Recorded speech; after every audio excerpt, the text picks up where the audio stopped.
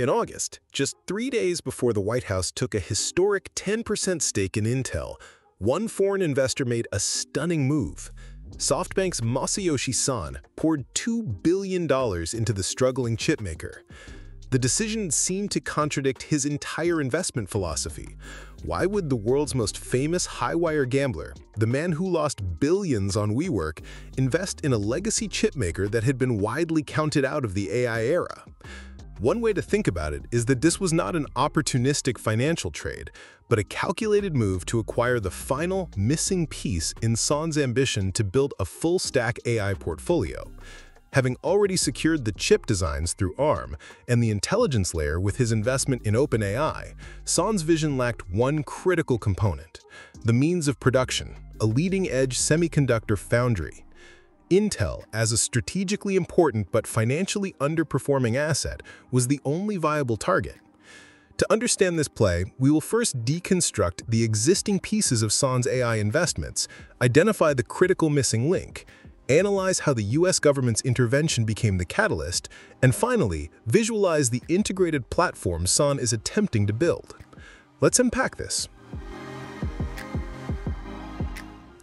SoftBank's investments in AI span a few layers across the AI stack.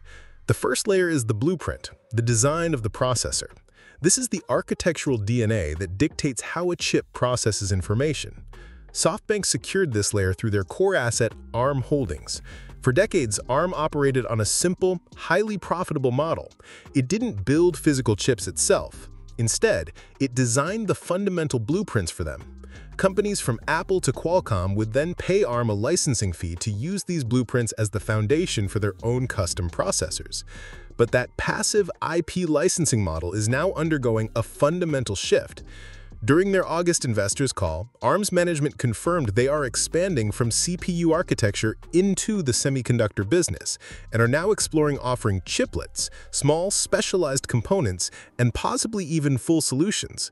In essence, SoftBank is transforming ARM from a passive IP licensor into an active fabless design house, the same model used by NVIDIA and AMD. They are no longer just selling the recipe, they are starting to sell the ingredients, and perhaps even the entire meal. The second layer is the intelligence, the large language model that acts as the brain of the operation. This is the software that thinks, reasons, and generates answers. Son secured this asset by investing in OpenAI. To understand the value of this asset, consider its growth.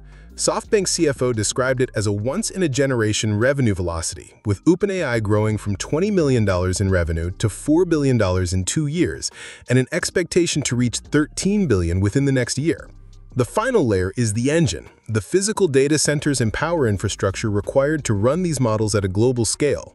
SoftBank is building this through its multi-hundred-billion-dollar Stargate project. The scale of this initiative is immense.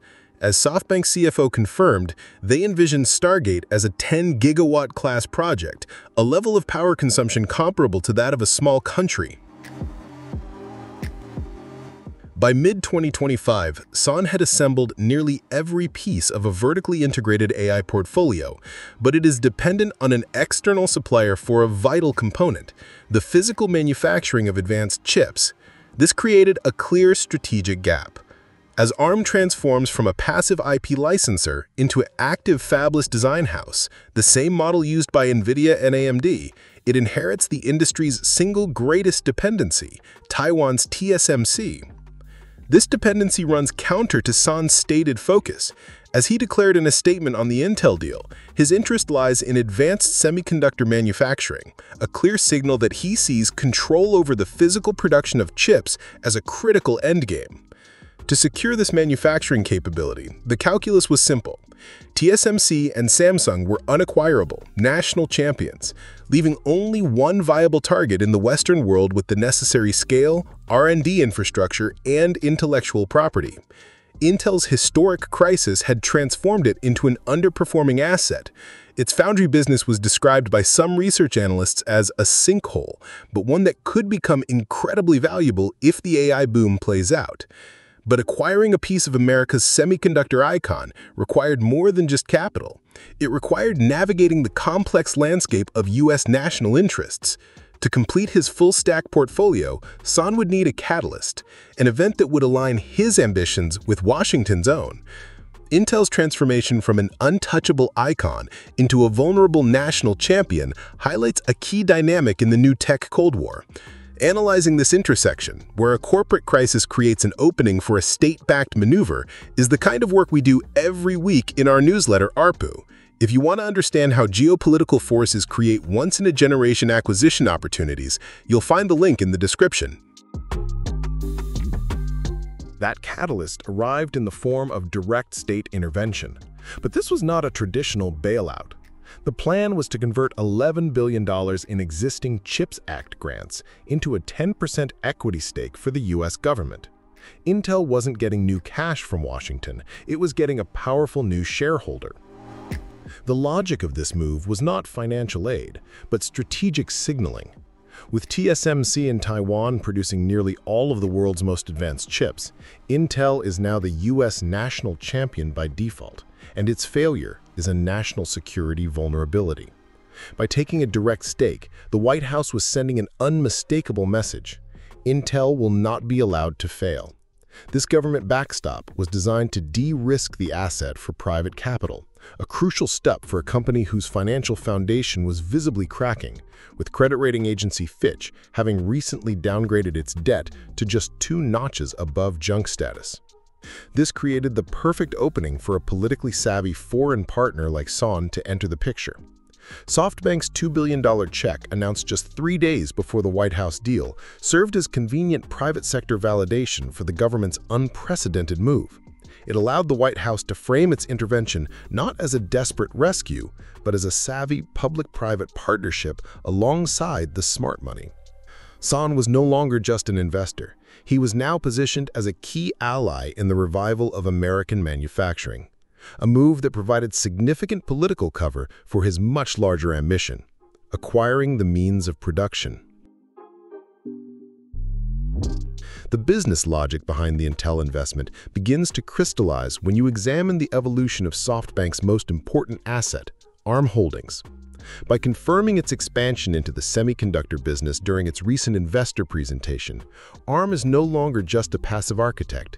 It is being positioned as an active fabless design house, the same model as NVIDIA and AMD. This pivot creates a long-term demand for leading-edge manufacturing capacity. And in the current market, that demand is met almost exclusively by Taiwan's TSMC. Viewed through this lens, the Intel investment is not a short-term trade. It is a long-term play to secure a position in the one critical layer of the AI value chain where SoftBank had no presence: physical manufacturing. This aligns with Masayoshi Son's own stated interest in advanced semiconductor manufacturing. The investment thesis is clear. SoftBank is systematically assembling a position across every critical layer of the AI value chain. It now holds a key asset in chip design through an evolving ARM, the intelligence layer through its investment in OpenAI, and the massive compute infrastructure to power it all through the Stargate project.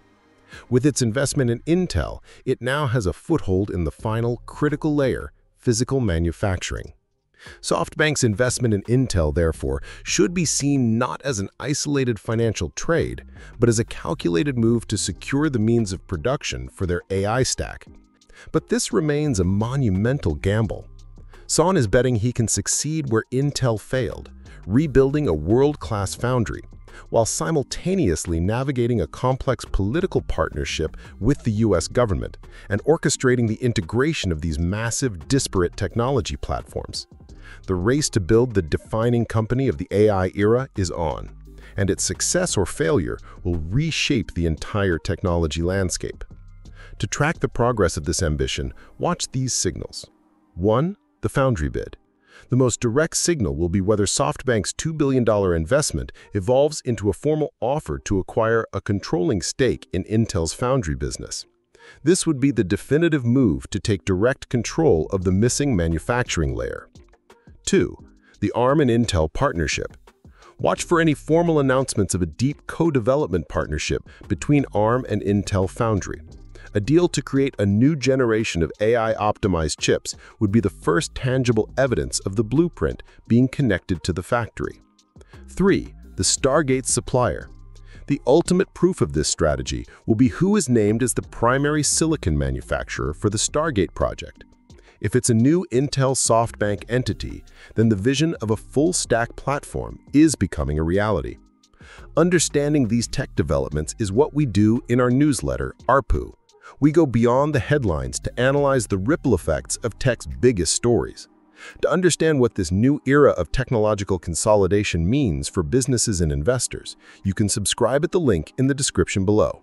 Thanks for watching.